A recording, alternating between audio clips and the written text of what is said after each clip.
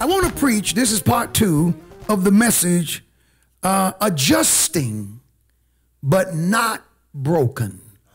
Adjusting but not broken. This message, it deals with the saints and our contending in the age of the coronavirus.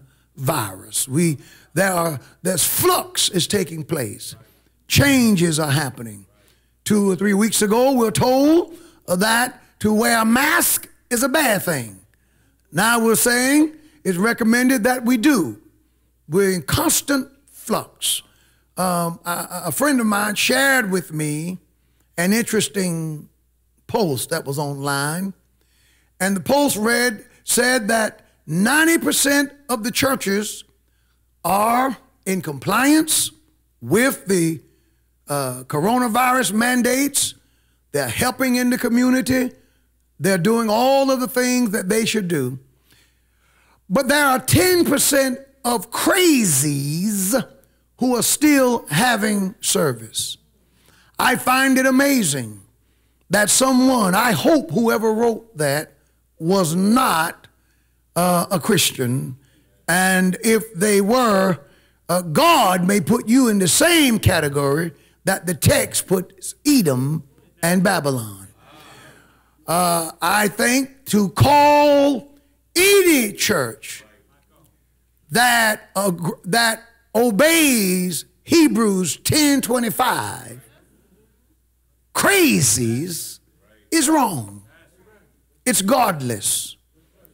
Amen. There's at least 5 states where the people are still allowed to gather and have church. And make no mistake about it, if our governor and the mayors had not passed the mandates that they have in this state, if the police hadn't visited us on multiple occasions to the point of even counting the parking spaces in our parking lot, if there were no mandates, we would definitely be having service with the saints gathering in the sanctuary.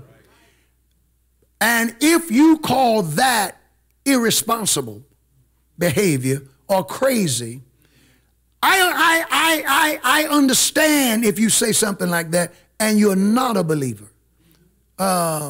Sinners don't know.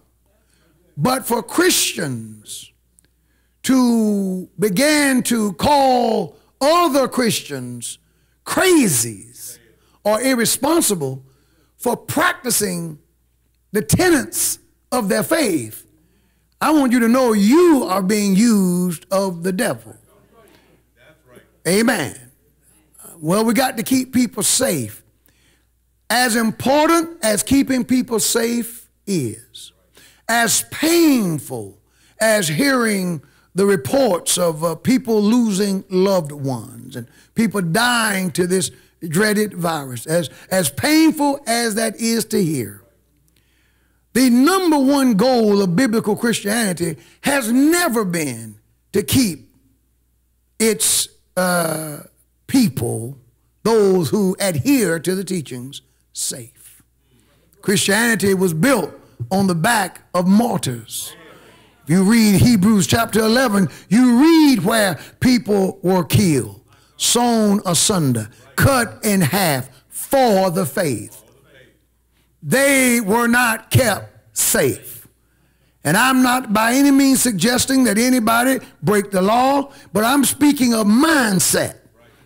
I want to come against some of the things that are being said because I believe that they are well intended, but I believe that there are many who do not realize that they are playing into the devil's hands.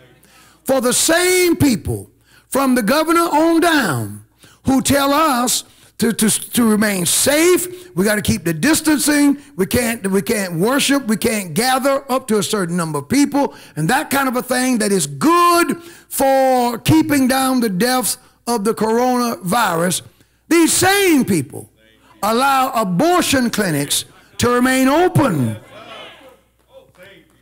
Same ones. One of the elders spoke to me today and said in the city that he was in just yesterday, he drove past the clinic in that city on a Saturday around 1 p.m. Now, for abortion clinics, for those who are in the battle, you know, around 1, the majority of the babies that's going to be slaughtered in any given clinic by 1, they're all dead. And you got your low numbers of cars by 1 in the clinic. That's the way that works. And yet, at 1 p.m., there were at least 20 cars at the clinic. At least 20 cars. At the Woman's Choice Health Clinic that we protest, there were at least 5 police cars there yesterday, ready and lined up, anticipating the arrival of the Christians to try and save lives. Isn't it amazing that gathering for service is bad for the spread of the virus, but in the abortion clinics where you know babies are going to be killed, that's allowed? There is something wrong with that. And I want you to know, I'm going to preach, but I need to say something. I need to say something. Now, freedom of religion, our freedom to practice our religion and our freedom to assemble is an expressed right. It is a part of the First Amendment. It is an expressed right. You don't have to interpret anything. You don't have to guess at it. If you just read the Constitution, it is an express right for us to practice our religion and to gather. Congress shall make no law respecting an establishment of religion or prohibiting the free exercise thereof, or abridging. To abridge is to shorten the freedom of speech or of the press, or the right of people to peaceably assemble, and to petition government for redress and grievances. This is our First Amendment rights. Now, the so-called woman's right to choose is an interpretation. It is an interpretive right, for you won't find it in the Constitution. Isn't it strange that as we fight the coronavirus, the express rights of the people are indeed being infringed upon, indeed being limited, indeed being hampered, and the interpreted rights, better word, made up rights of the so-called woman's right to choose, these clinics flow freely. So in the age of corona, where everyone is telling us that the main thing to do is to be safe, in this same age, the people who are in business not to save any baby, not to save any child, are going full bore, and they are in business killing babies. I find it, I guess the pregnant ladies who are abortive intensive, they're not concerned about catching the virus because they go to the clinics. But our rights to protest, to stand out and try to protect lives, have been revoked, have been greatly diminished. But their right to kill, I thought we were trying to save lives. Their intention to kill is full bore. And then you add preachers who may be well-intended, but who really don't get what's going on when they imply that those who gather to worship are being irresponsible. You need to really ask God to show you what's going on, because this thing, and it'll come out, this thing is more than about simply saving lives. This is a spiritual battle that is taking place. And they're trying, the powers that be, the ruling those who are in charge of promoting a one world order, a new arrangement of nations, to reconfigure things, to bring America down, to silence the voice of the Christian minister. These people have an agenda. And, while they're concerned about population control and things like that, we better know what's going on. And while they talk to you, when they talk about the population and the CO2s and the rise in climates and all that, be careful, because each individual represents 98.5 degrees. And one of the quickest ways to bring the temperature down is to eliminate people. Be aware, my friends, of what's going on. Never before in this country have we expressly and said from the halls of the highest ruling officers in the land on down, never have we said churches gathering to pray is the act of crazies. Well, we hadn't said it out loud. And at that particular abortion clinic, the doctor driving one of those bad cars, a Tesla, with a Bernie Sanders sticker proudly displayed on the back as he go in and kill babies. I've got to talk about it. I've got to talk about it. There's no way that we cannot not bring this before God's people. Amen? Let's look at the text. And I was really dealing with the text then. You may not know it. The Bible says, by the rivers of Babylon, verse 1, by the rivers of Babylon. Babylon had a series of canals, and the two major rivers in Babylon was the Tigris and the Euphrates. But the Babylonians, even back then, had a complex, advanced system of canals. And all of the canals, there were irrigation canals, they fed into the Euphrates River. So the rivers that the text is referencing were actually the canals, the multiple canals that fed into the Euphrates. And it was a very well-watered, fertile area. The plains that surrounded the city, they were fertile and green and lush. And the Jewish exiles were settled there. So the writer, being a Jewish exile, and this was written after the fall of Jerusalem, and in approximately 586 BC. So the writer remembers, he's probably an old man now, when Jerusalem fell, when the temple was destroyed, and what they went through. And in his memoirs, in his recollection, he writes, by the rivers of Babylon, there we sat down. To sit down was an official position of mourning. He says, I recall vividly when we were there. It was lush. Brother Kevin Brody, it was green, full irrigation systems. It was pretty to look upon, but it wasn't Zion. And he said, there we sat down. And not only did we sit there, but we mourned. And what occasioned their mourning? He said, we mourned when we remembered Zion. When we remembered Zion, when we remembered Jerusalem, when we remembered the city, our homeland, and our temple. Zion here is the same as Jerusalem, or the southern kingdom, Judah. More importantly, the temple of Solomon, which by that time lie in ruins and ashes.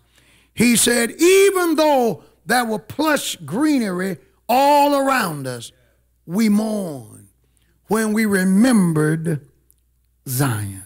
In the midst of plenty, we mourn as we remembered Zion.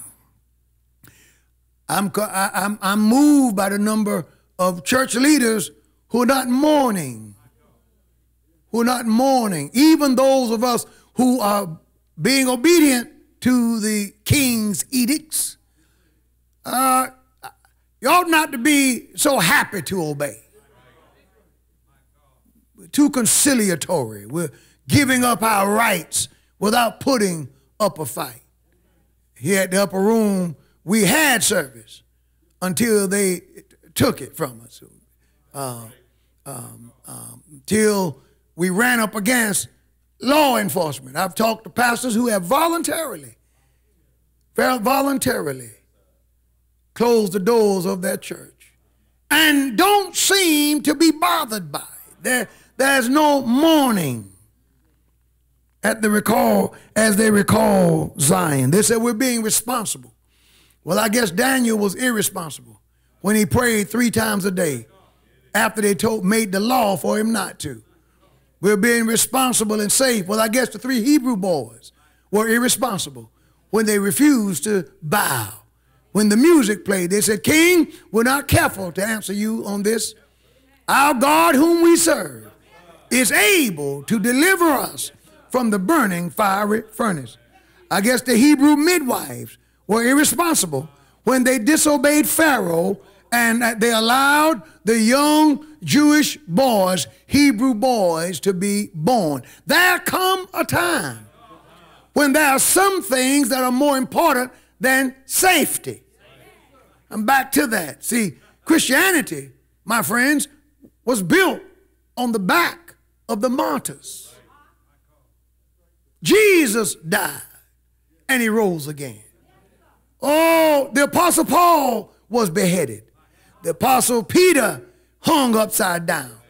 All of the original 12 died a martyr's death except John. And they tried to kill him. But when they dipped him in the oil, he didn't die.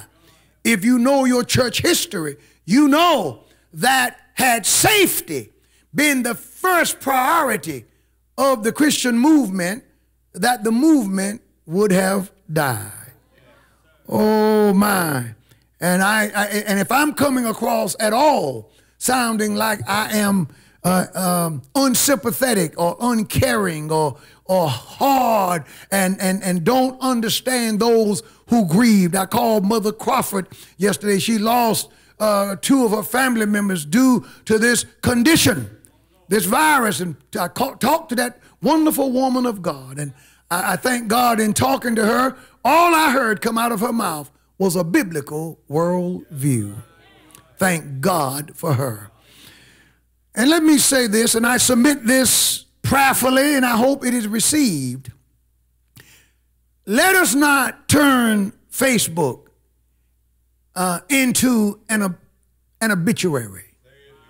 Let us not turn it into a constant chorus of those who have left us. I think that it's right to report when a saint or a child goes home. But how about adding the list of names of all of those who have recuperated, whom God allowed to live, and many got well and they never went to the doctor. Many, as a matter of fact, the more people, by comparison, the overwhelming majority of people from COVID-19 survive and live and thrive and go on with very few, if no symptoms at all. And yet all we hear now is about who have died. And by no means do I make light of those who have lost their lives. But my friends, God is good. God is good. And if we're going to report when the Lord takes one, at least Job was fair. Job said, the Lord giveth, and the Lord taketh. Blessed be the name of the Lord. See, we're making it look like all God is doing is taking. But God is giving also. So let's include the healings, the deliverances and the blessings that have taken place as a result of this situation, this virus that we are contending with. Now, let me show you this. They said when we were there, we wept. And honey, First Lady, they said they hung their harps on the willows in the midst thereof. The midst thereof. Now, whatever else they may have left back in Judah, a church house band, Brother Rocky, praise team, they brought their harps. So the writer of the text was a musician. He was a singer. And they may have had to leave in a hurry, but they grabbed hold to their instruments on their way out of Judah, and as they made that 900 to 1,000 miles or so trek from the southern kingdom, from Judah to Babylon, they brought their harps, and the Bible teaches, but they hung their harps. And one of the reasons they brought their harps was that music was a very important part of Jewish worship, as it is ours today. The Bible says in Psalms 81, verse 1 through 3, sing aloud unto God, our strength. Make a joyful noise unto the God of Jacob. Take a psalm and bring hither the timbrel and the pleasant harp with the psalter. Blow the trumpet, that is, blow up, blow the horn, blow the trumpet in the new moon and in the time appointed on our solemn feast days, when we come together for our festivals and our feast days. Play the music and play it loud. So they brought their instruments.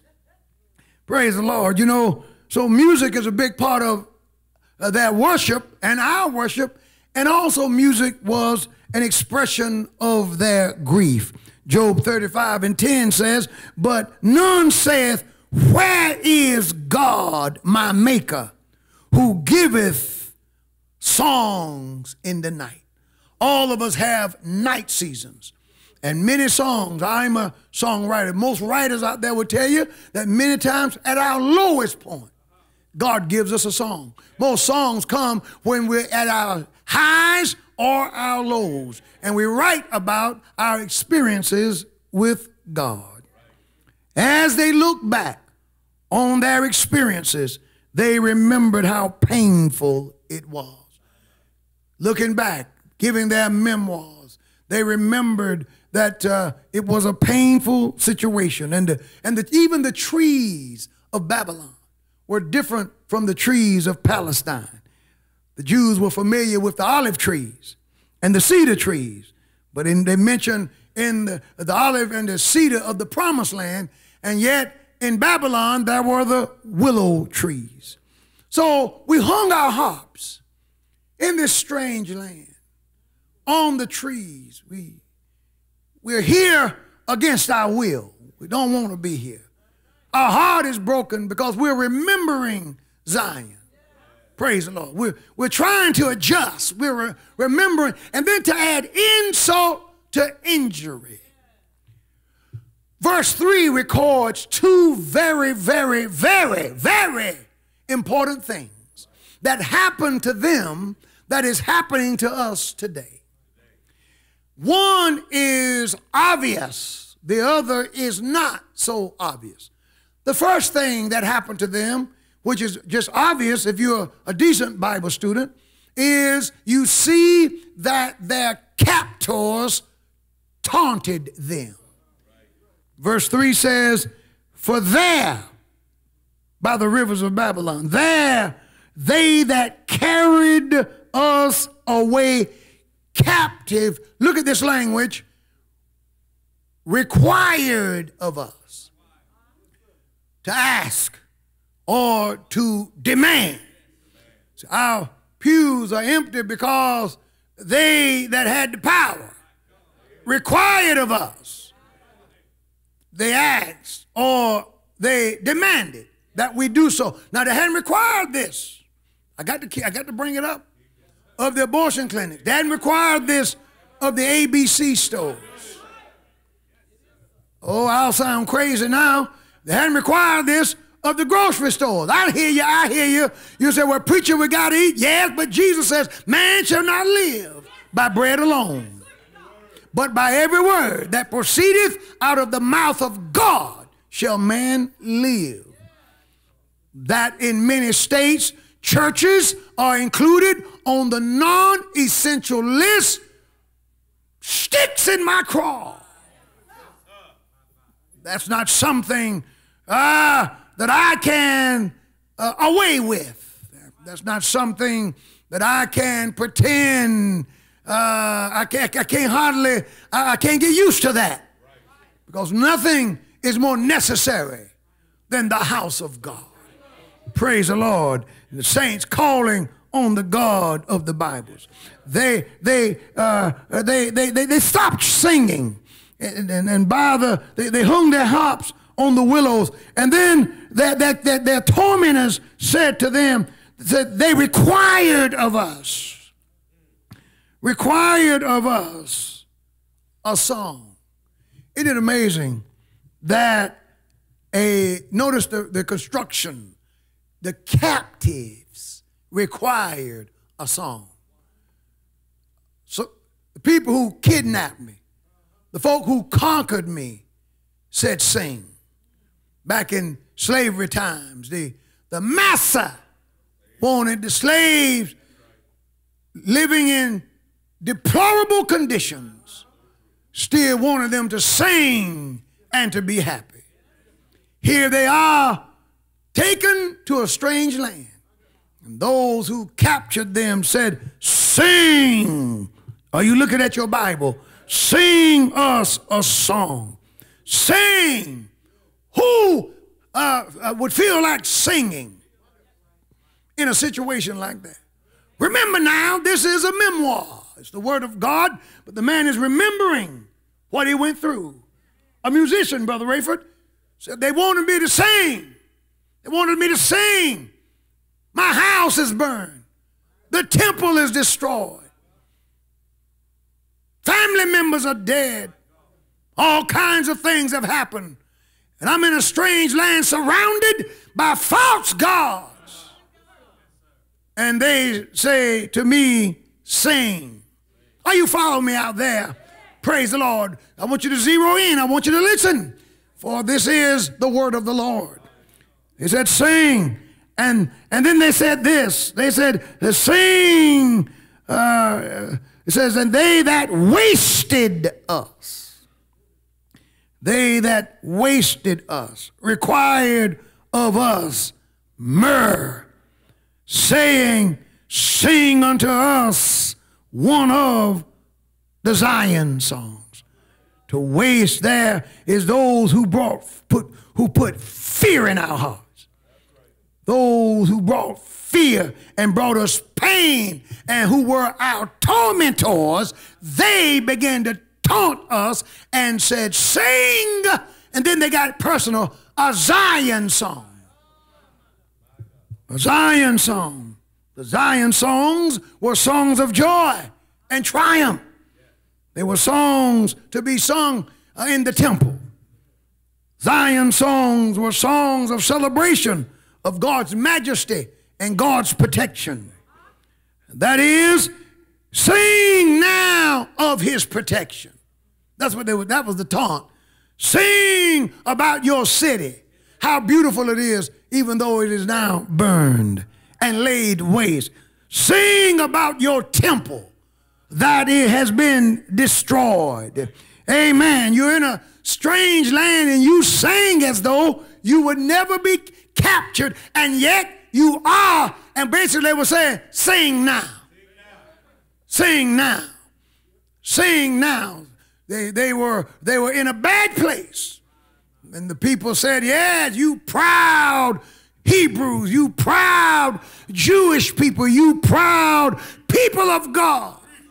Your God, Yahweh, your God is the invisible God. Well, our God, Nebo, our God, Marduk, the God of the Chaldeans have conquered your God. Sing now. Sing, sing now. Oh, the abortion industry is grinning. Oh, they're singing, oh, happy day. When now they can go to the clinics in North Carolina. You know, Governor Cuomo of New York and all the rest of them, they're crying, saying they need more equipment. Because he knew in 2015 that his state was very low, dangerously low in ventilators. He knew in 2015, and he didn't order one. Now he's crying. And you hear him crying about medical supplies. Well, if you just need some supplies, you know, I can't make any. That's not my skill set. But I can tell you where you can find some. They're in the abortion clinics. Shut down the clinics. Amen. They got masks in there and all kinds of things. You might have to purify them. Convert the clinics. If the hospital rooms are full, convert them. Yeah, convert them. If you won't close them, Governor Cooper, if you won't close them, convert them. How about if the church has got to be empty due to the coronavirus, how about requiring that the abortion clinics save lives? I feel like preaching. I don't know if they'll keep this up on Facebook or not. Because depending upon, I'm telling you right now, depending upon what you preach, all of a sudden there's a glitch. Oh, I hear you. I hear you out there. Oh, so they were telling them, sing, sing now. Your house is burned down. Sing now. Your God have been conquered. Sing now. You're in a strange land. They were being taunted. But the taunting, Sister Kenya Wagner, wasn't the worst thing. That was something, Margaret, worse, Brother Kevin, than the taunting. And that was, they didn't answer the taunting. They answered what I'm getting ready to tell you about now. Because, see, taunting, verse 4, when they says, how can we sing the Lord's song in a strange land? That's not a response to taunting. Well, what is that a response to? Among the taunting, when they said, sing to us one of those Zion songs, verse 3, they that carried us away captive required of us a song. They were saying, listen, you've hung your harps on the willow tree. You're in the midst of all this plush greenery. Life is good here. Sing. Sing here. Be satisfied with this. You're in green, lush Babylon. I know that there are some idols and false gods, but it's no different to sing here than it is to sing Zion songs here than it is to sing those songs in the temple. You got to understand that wherever you sing, it's all right. Even if you're singing on polluted ground in the land of your captors, it's just as good to sing here as it is to sing there. I hear preachers and teachers and leaders saying that Facebook church, cyber church, online church is just as good as saints gathering together. If you believe that, you're broken. It's one thing to adjust. I'm preaching about adjusting and not breaking, but not breaking. See, if while you're watching at home, If the thought comes to your mind, this ain't so bad, rebuke it. If the thought comes to mind, well, I got my food here. I'm in my easy chair. I'm in the comforts of my own home. I have on my slippers. And I have all of the conveniences. And I can support by online giving. All I got to do is just key it in. Amen. Don't have to go through the troubles of getting up and getting a shower and getting dressed and getting the kids ready and getting out and coming out to church. This is just as good. Rebuke that. That's the way the devil will, through convenience, try to break your spirit and make you think, fool you into believing that one is just as good as the other. But even though these musicians were hurt, these musicians were not carnal and they were not broken. They said, how can we sing? They were smart. They were intelligent, Brother Kevin. How can we sing the Lord's song in a strange land? That is, in a defiled land. In a cursed land, in a unclean land. Babylon was cursed, it was unclean, and all those idols were around. And they said, you expect me to view singing here the same as singing in Zion? Because we see it all the time now on American Idol. And The Voice and all this, these people are not afraid to sing a Zion song. I told y'all I felt like preaching. In a strange land. In a strange land. But this musician said, how can I allow you to make me believe that this is just as good? How can I sing the Lord's song in a strange land? Oh my, this is why I'm calling for all preachers and those who will listen. Obey the law, do what is right, but don't be happy. If you go on camera, please spend some of that time telling them, I can't wait to get back. We need to open up our churches. We need, it sounds good to sound so responsible, you know, we're being responsible and blah, blah, blah. But let me tell you something. That's not Zion. That's not the temple. And these young men, he was an old man, but he recalled that as a young singer, a young musician, he said, how can we sing the Lord's song in a strange land? You out there on Facebook, how am I doing? Praise the Lord. I know I'm preaching the truth of God with power and authority. And I like what those young men did. Brother Wilson, they were kind of in the style of Shadrach, Meshach, and Abednego. They may have been Shadrach, Meshach, and Abednego before Shadrach, Meshach, and Abednego made their stand. For these young men began to ask some questions. And a series of ifs that was actually a vow that they made. And I want you to know today, I've made a vow to the Lord. And I won't take it back. Praise the Lord. When you pipe down, Woodens, pipe down, nothing. The question needs to be answered. Why we can't have church, but the ABC stores right now, they can go in there and buy all the liquor they want. And I guarantee you church services don't produce the domestic violence that liquor consumption does.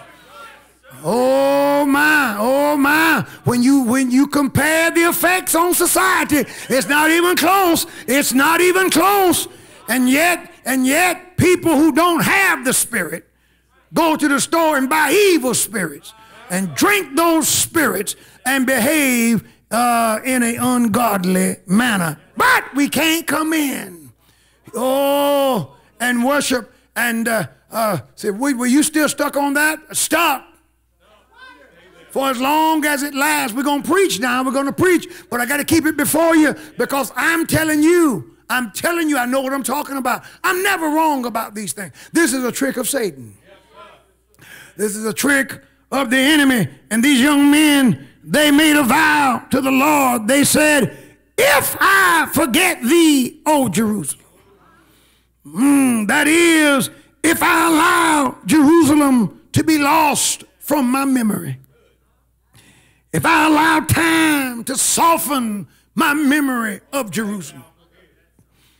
If I allow, praise the Lord, Jerusalem to begin to fade from the recesses of my mind. Oh, Lord. He said, if I do this, he said, before I let this happen, Brother Rayford, he said, let my right hand lose its cunning.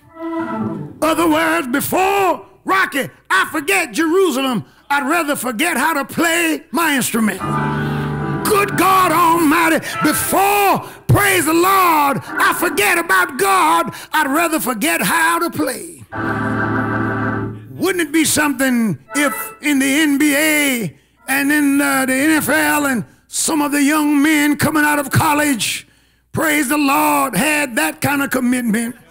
For we've seen many of them when they first came out, praise the Lord, they claimed to be Christians, claimed Jesus as the Savior. They got in the league and went crazy. They went crazy because they put the game ahead of their commitment to the Lord.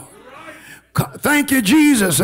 And they gave up the Lord, but they kept the game. I'd rather give up the game and keep Jesus. The musician said, before I forget Jerusalem, before you all convince me that it's just as good as me singing in Zion, before you convince me to let the uniqueness and the sacredness of Jerusalem leave my mind, he said, before I give that up, he said, I would rather lose my ability to play an instrument. And I heard him say, and if I do not remember thee, let my tongue cleave to the roof of my mouth. That is, oh God, if I fail to think about Jerusalem, if I fail to recall how special it is, if I fail to recall silently or verbally, praise the Lord, if I fail to talk about the way Jerusalem is, he said, let my tongue cleave to the roof of my mouth. Praise team, you great singers. He was saying, let me lose my ability to sing. If I forget about God, oh Lord, I would rather give up singing than to forget about the Lord. We've seen so many singers leave the church and go out into the world, and they make a whole lot of money, and they get on television and they win their Grammys and they win the world's praise. But I've got news for you. Hallelujah. One day you're going to have to stand before God. And I thank God for this musician, because everybody don't go out that way. Some said, before I forget God, I'll give up singing. I'll give up my career. And then I heard him say, he said, if I prefer not Jerusalem, notice this, if I prefer not Jerusalem above my chief joy, I got to love Jerusalem more than I love anything else. I can't let Jerusalem, my love for the temple, my love for worshiping in the house of God, it can't be eclipsed by my love and my joy for being at the ball game, for my love and my joy for playing soccer on Sunday morning, for my love and my joy for doing something else rather than gathering in the house of God. He said, if I don't lift up, if I don't keep Jerusalem in that sacred place, he said, let me lose my ability to sing. In other words, he was saying, I may have to adjust. to being in Babylon. I may have to adjust to my new surroundings. I'll make the adjustments, but you will never break my spirit. You'll never make me stop talking about Jerusalem, about the house of God, about what it's like to come into the sanctuary, see the mothers sitting on the front row. Good God Almighty, the deacons on the deacon row, choir in the choir stand. The babies in the baby section, and the saints crying loud and sparing not. You'll never get me to believe that worshiping in the house of God is the same as doing it online. I thank God for this medium. Don't get me wrong, but as your man of God, I'm not going to let you get comfortable sitting there saying to yourself, this is the new normal.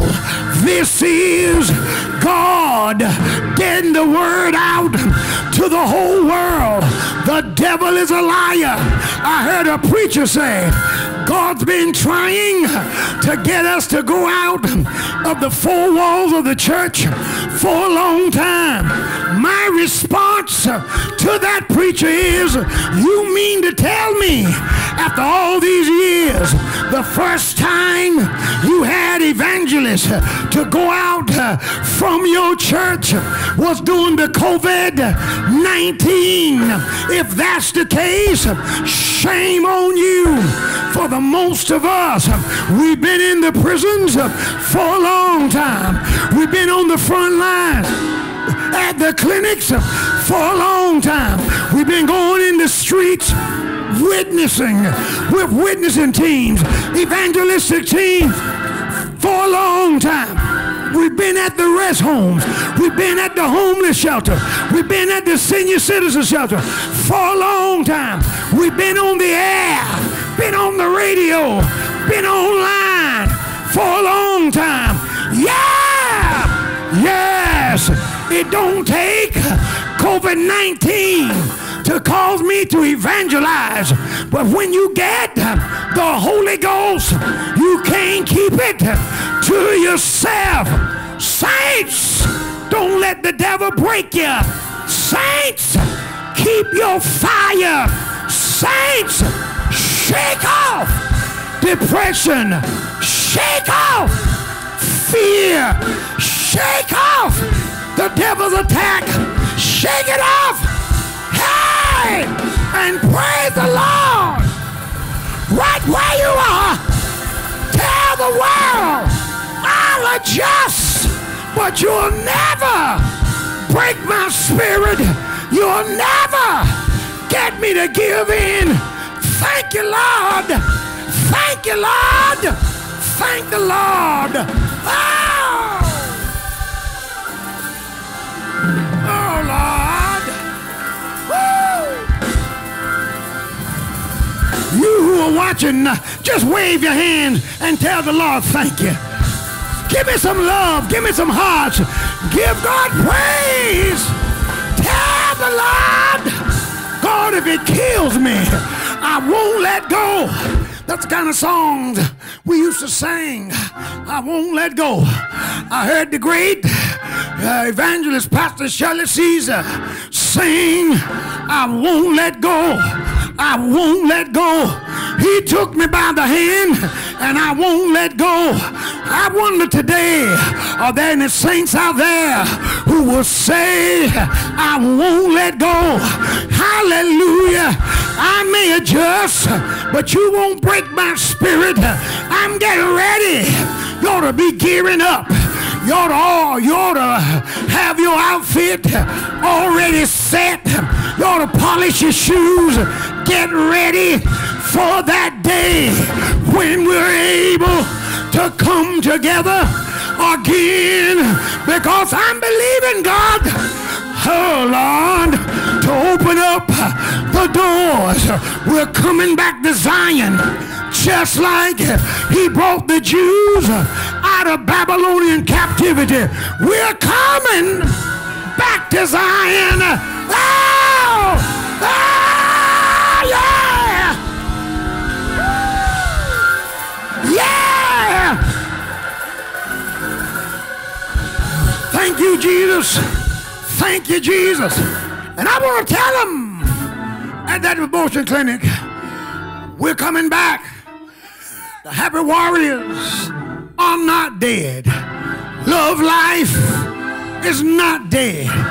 You arrested Brother Justin and some of the leaders, but you can't kill us because there's something on the inside that keeps telling us, fight on, fight on, ah, fight on, fight on, Christian brother, fight on, Christian warrior, fight on, yeah, yeah.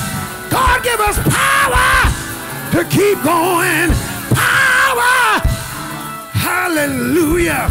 Somebody give him praise right now. Woo! Oh, Lord. He refused to be broken. I'm not going to forget you, Jerusalem. I will not fail to remember you, Jerusalem. And I'm going to love Jerusalem. Jerusalem will always be my chief joy. My chief joy. This is my chief joy. This is my chief joy. In the church, we can have a Super Bowl every Sunday. Before they messed us up, every Sunday. Super Bowl every Sunday. Was the playoffs every Sunday. The drama. You never know what might happen in a given service. But when the house of God and the glory and the yokes that are destroyed, and yes, the devil rears his ugly head because Satan's attending church also. All of it. God's going to bring it back. But let me tell you something. I want to be like this musician. Church House Band, I want to be like this musician.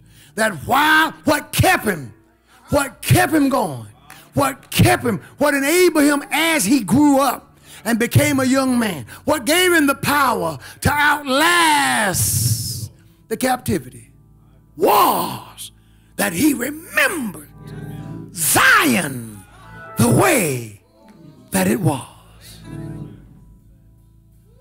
He didn't get used to this new way. If you get used to the new way, see, both ways can't survive. One takes the place of the other. I love the old time way. You missed me there, Rocky. How many still love the old time way? Singing and shouting, hand clapping, foot stomping. Church, old time church. We're not going to have a Sunday morning service. I'm not going to come to you in a robe, a bathrobe, and slippers, and all that. No, sir. No, sir. When you tune in, we're going to have a church service.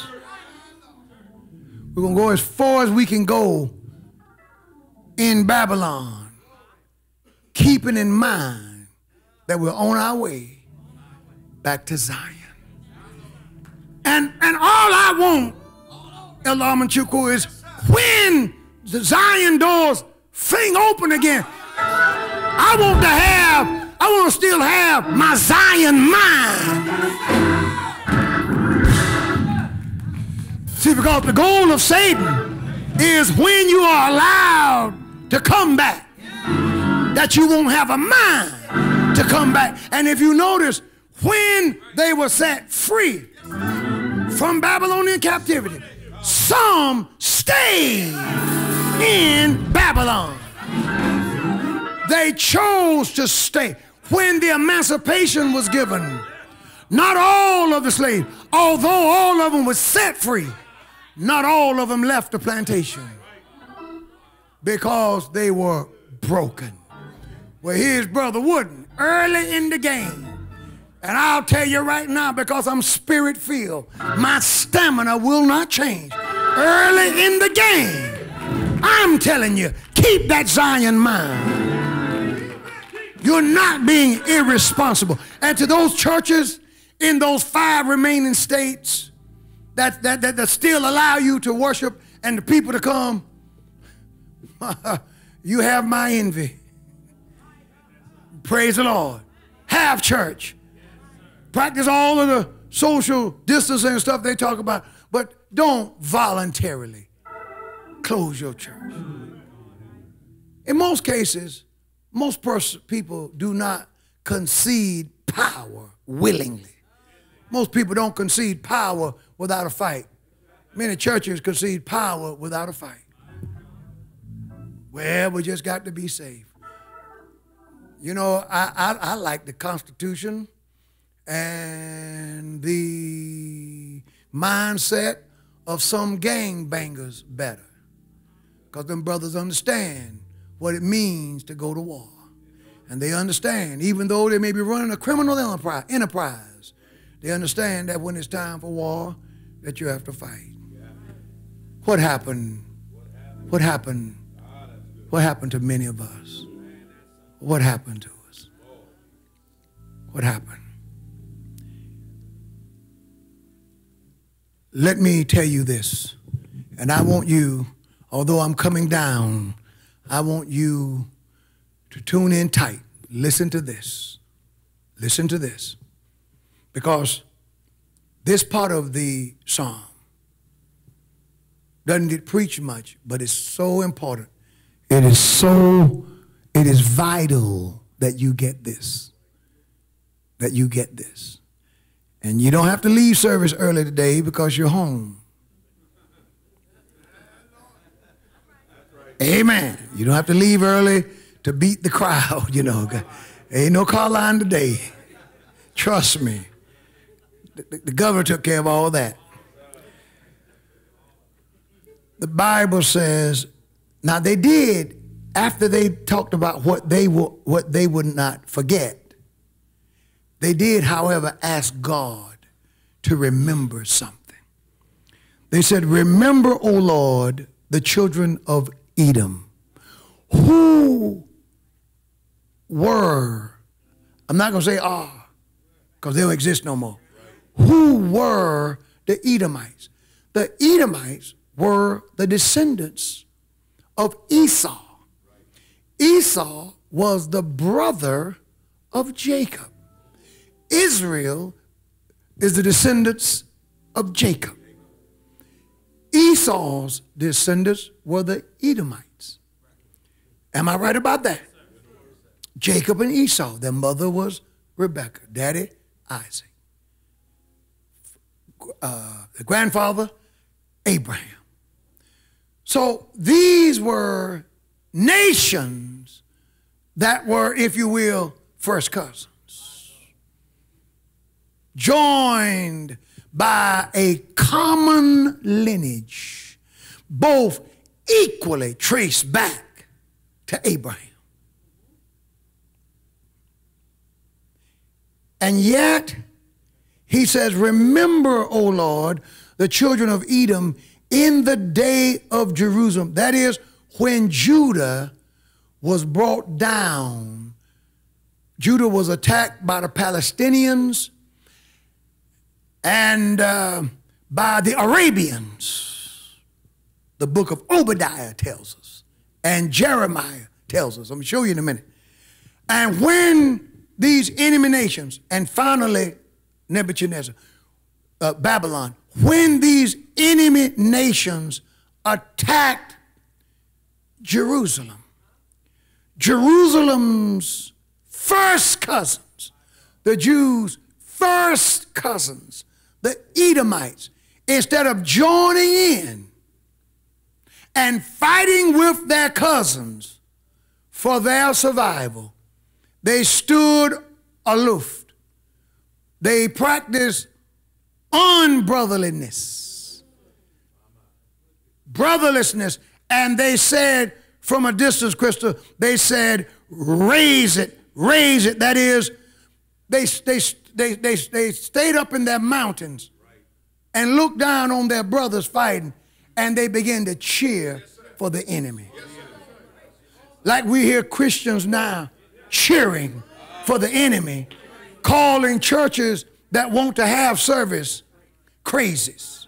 I rebuke you in Jesus' name. You Edomite.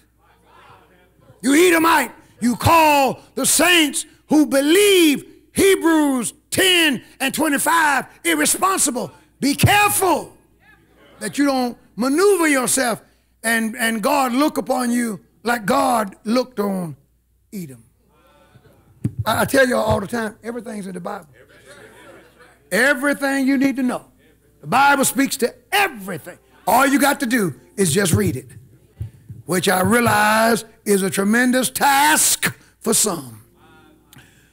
But the Bible says this. Oh, let me just show you. I told you this is the meat of it. We hollered. Listen to this. In the book of Obadiah, I'll read it for you for time's sake. That's right after Amos in the Old Testament. It says, and the vision of Obadiah, thus saith the Lord God concerning Edom. We have heard a rumor from the Lord, and an ambassador is sent among the heathen nations. Arise ye, and let us rise up against her in battle.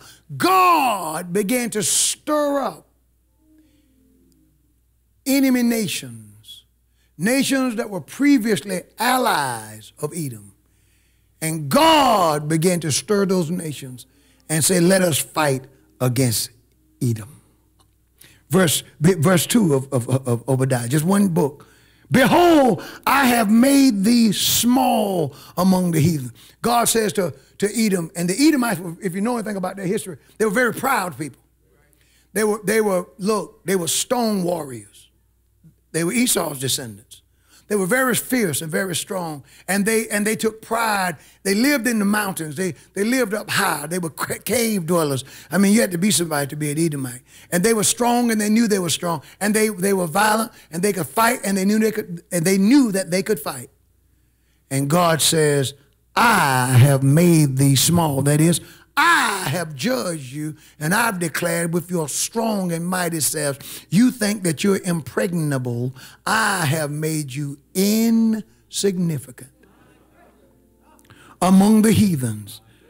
And those same heathen nations that were your allies, he says, thou art greatly despised. God did it. The pride of thine heart have deceived thee. Thou that dwellest in the clefts of the rock, whose habitation is high.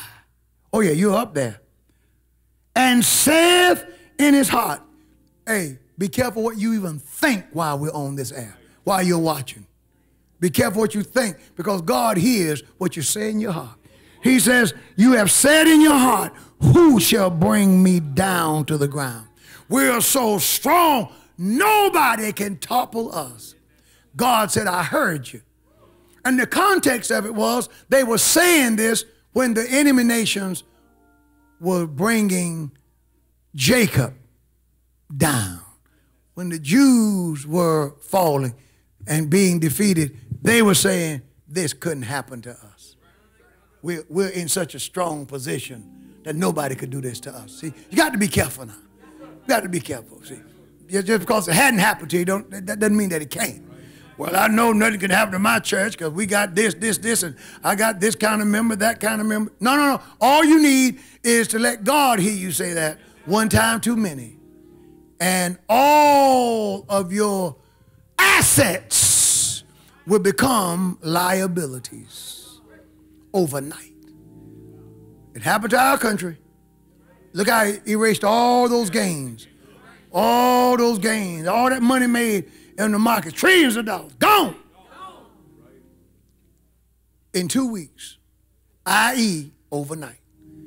He says, thou, verse 4, though thou exalteth thyself as the eagle, and though thou set thy nest among the stars, thence will I bring thee down.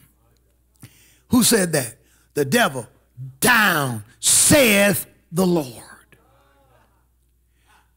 And God says, I'm going to tell you how I'm going to get you. I'm going to tell you how severe I'm going to get you. Isn't the Bible something? Now, I'm almost through. I'm running along, but you know what? I'm not running along according to our natural, regular time. I got a few more minutes. Look at this, look at this now. It says, God says this, if thieves came to thee, if robbers by night, how art thou cut off? That is, how bad would that be? So if a thief came at night, or if a robber came at night, how bad would that be? Would they not have stolen until they've had enough? If the thief came, won't he take all he wants? That doesn't necessarily mean he'll take everything. He'll just take what he can, what he can handle, what he can carry out. He's going to leave something because he can't take everything.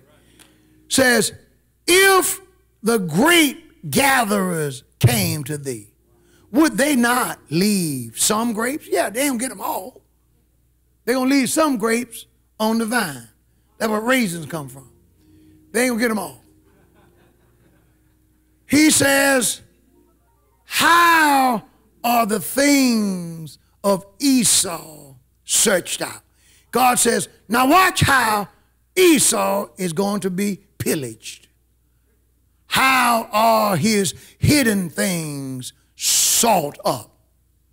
And the men of thy confederacy, those who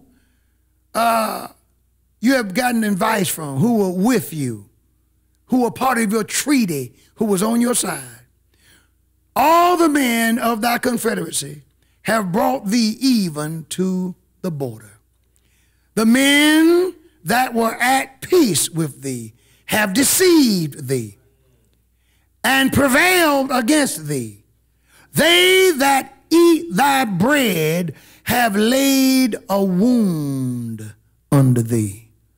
There is none understanding in him. They are against you. There's no understanding of it. You can't make sense. They've turned on you. Shall I not in that day, saith the Lord, even destroy the wise men of Edom? When you try to figure out how to fight against this coronavirus, I'm going to destroy your wise men. And the understanding of out of Mount Esau, and thy mighty men of Teman. Teman was one of the chief cities of Edom, one of the chief settlements.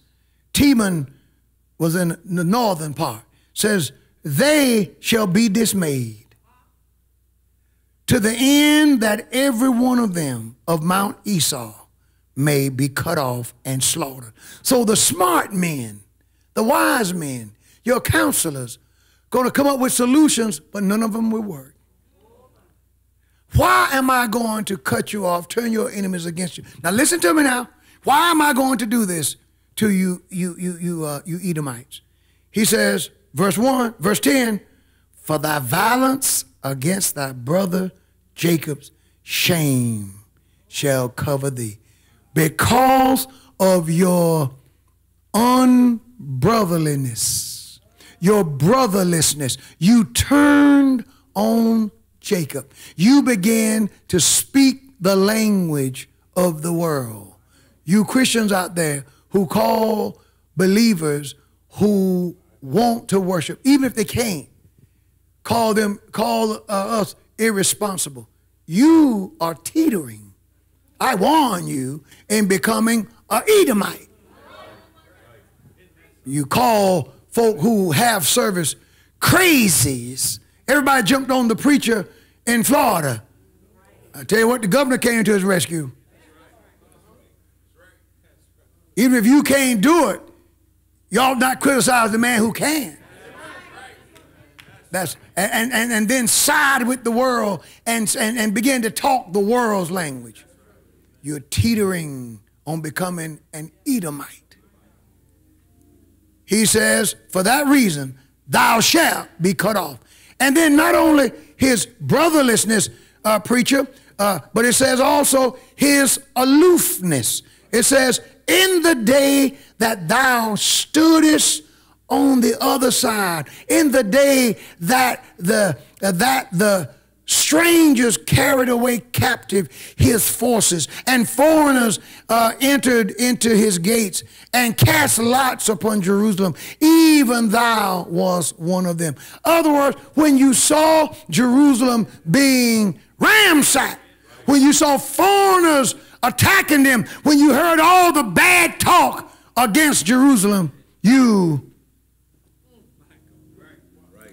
didn't have much to say. Right. Oh, you didn't speak up at the water fountain. That's right. Matter of fact, you name droppers, you stopped dropping names then. Every time we see you, you're dropping a name, telling someone whose church you just came from, and this and that. But once that person came under persecution of the world, all of a sudden you don't know him. God judges you for that. Read the book of Jeremiah. Read chapter 49, verse 7 through 22. You will see the same thing, where because Edom began to use the words of Jerusalem's, of Zion's enemies, Edom got in trouble. And today, in 2020, this month of April, you can turn the television on, just about any channel or any news channel at any time of the day, and you can hear reports about Israel from every major and minor news network on earth. Nobody reports on Edom. For the Edomites no longer exist, even though they said that they were impregnable. When they turned their back on the people of God, God brought them down. Now let me tell you something. Unless the God of the Bible protects us from COVID-19, 20, 21, 22, so forth and so on, except the Lord build the city, they labor in vain that build it. Except the Lord watch over the house, the watchman waketh but in vain. Now I'm for all of the precautions and all of that, but you watch what you say. Because what we're beginning to hear, Elder, we're beginning to hear the Edomites. And folk don't realize they're being manipulated by the enemy of the church. These people care nothing for the church. And I'm not saying that the virus isn't real and that people are not dying, but to try to suggest that Christians behaving like Christians behave is crazy. That's wrong. So he said in the text, I'm wrapping this up, I'm getting ready to pray for you. He said, remember Edom. And verse 8, and the daughters of Babylon, remember them. And says, I like the way he wrote it. He said, oh, daughter of Babylon, who art to be destroyed. Says, when you go down, happy shall he be that rewardeth thee as thou hast rewarded us. This particular part of the Bible, unless you understand God's covenant with Israel, you'll have problems with it, because this is the lex talionis. This is the law that God gave the Israelites based on the law of retaliation. I want to say, my friends, retaliation is not revenge. In short, this lex talionis is God's way of saying, let the punishment fit the crime. And that's practiced in the courtrooms even today. God says they were happy to bring Zion down. The Edomites were glad to see it. They said, Lord, deal with them the way they dealt with us. Don't overpunish them, but let the punishment fit the crime. Isn't it hard where you see happy, verse 9, shall he be that shall take and dash thy little ones against the stone. Oh, that's rough, isn't it? Don't you think that's rough? I do. But what they were recalling is how Babylon and Edom stood idly by and watched the little Hebrew kids being dashed against the stone. Lives lost. If you read Jeremiah's writings, I refer to you to Jeremiah. If you read his writings, you'll see what God even gave them mercy, gave the Edomites mercy. Jeremiah chapter 49. I won't read it to you for the time's sake. He said, he did tell them, I'll spare your women and I'll spare your fatherless children. But you're going down, Edom. You're going down because you sided with the enemy. To the body of Christ who've watched this message today, I want to say to you, keep your fire. Keep your fire. Keep your longing for the house of the Lord. Keep your love for the house of God.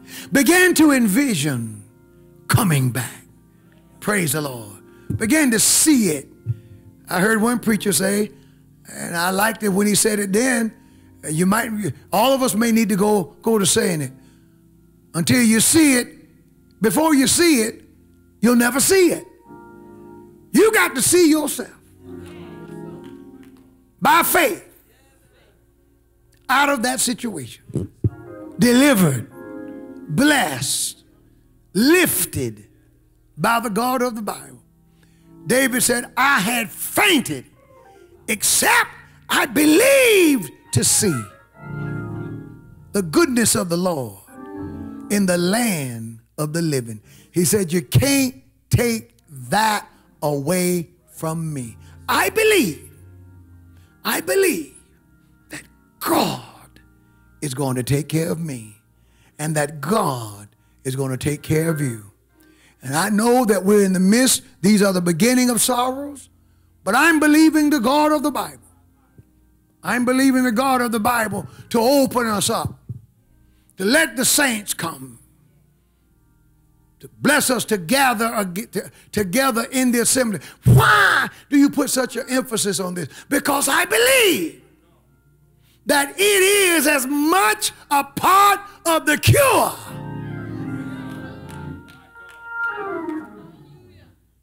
as anything.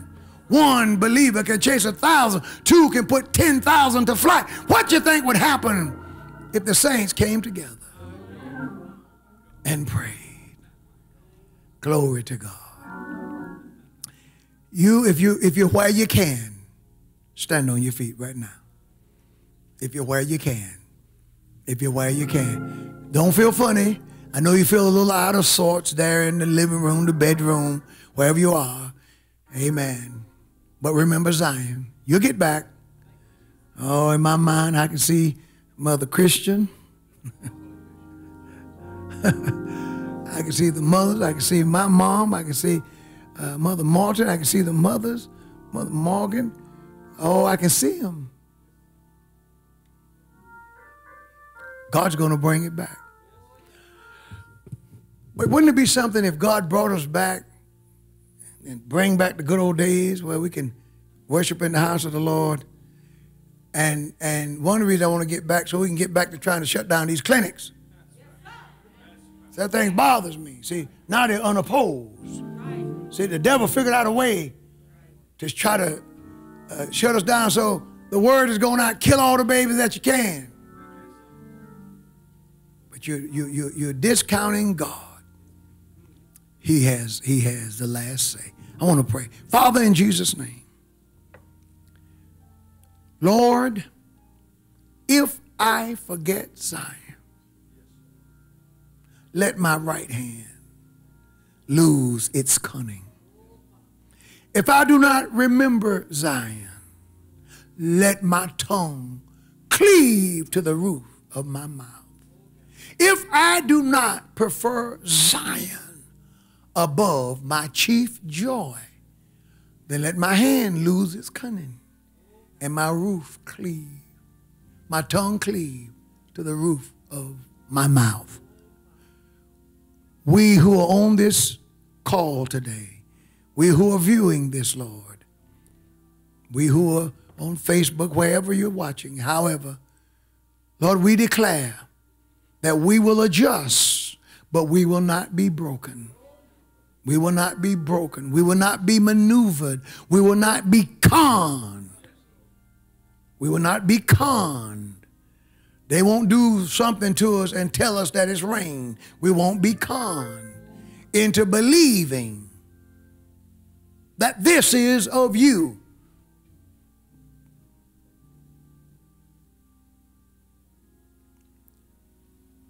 We put our hands in your hands. We pray that the will of God be done. We pray, Lord, that the house of God all over this country be opened again. God, do it. God, do it. We pray that businesses return to business. This solution is not sustainable. We pray, oh God, for divine intervention. We pray for a move of God in the name of Jesus. God, you move. You move, Lord, in the name of Jesus. We pray for the healing and health of every believer who is watching today. We pray for their families. We pray for their children. I pray, God, for the finances of the saints. Many have been laid off through no fault of their own. Good workers, hard workers, and yet they're contending and adjusting. I speak a word of blessing to you in the name of Jesus. In the name of Jesus. God will do during this time. God will do things that you cannot see. God will open doors that you cannot see. In the name of Jesus. I hear the Lord saying, tell him, I will provide. I will provide. This move of God, I will provide. In the name of Jesus, I'll provide for you. I'll provide. I'll provide. I see you. I got you. Serve me. Don't forget me. I hear the Lord say, don't forget me. I am your Zion. I'm your Jerusalem. Don't forget me, and I won't forget you. In the name of Jesus Christ our Lord, thank God. Amen. Would you praise him right now? Hallelujah. Would you praise him right now? In the name of Jesus. What a mighty God. What a mighty God we serve. What a mighty God we serve. He's a good God, a true God, and an everlasting King. And if you don't know him today, we dare not conclude without giving you an opportunity to give your heart to Jesus Christ. He loves you. He loves you. A friend of mine from a few states over shot me a text on last night, and a business associate. And he said, sir, I just wanted to check on you. And I let him know that we were doing good. And I'm praying for this brother, very cool brother, that the Lord would save him. And in my text and in my response, I told him how to accept Jesus. Praise the Lord. And I pray that he would take, not me, but take God up on that offer. Jesus loves you. Jesus died for you. He rose again the third day. And if right now, if you ask Jesus to come into your heart, He will. And he will save you from your sins. And you'll be ready to die whenever that time comes. Hopefully later, and not sooner, but it will come. And you want to be ready.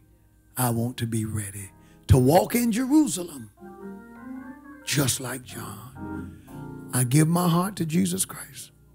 Lord Jesus, come on, pray with me now. Lord Jesus, I accept you into my life as my Lord and my Savior. I believe, oh, I hear you, I know you mean it. I believe that God raised Jesus from the dead. And right now, I accept Jesus as my Lord and my Savior. Thank you, Lord, for coming into my life. Thank you, Lord, for saving me from my sins. Thank you, Lord. In Jesus' name, amen. Hallelujah. If you prayed that prayer with me and you believe it and you mean it, tell somebody. If you're alone, get on the phone and call someone and let them know that Jesus has saved you from your sins and you accept Jesus as your Lord and Savior. God bless you. Thank you so much. Give the Lord praises. Give the Lord praises.